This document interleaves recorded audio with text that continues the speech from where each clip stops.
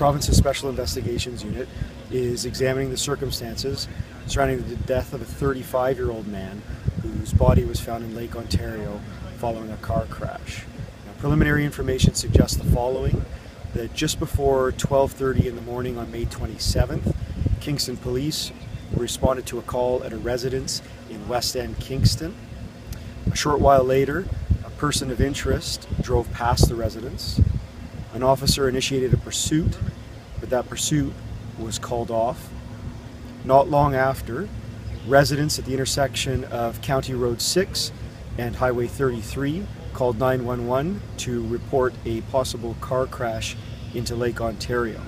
And this afternoon, a body of a 35-year-old man was found inside a vehicle in the lake behind me.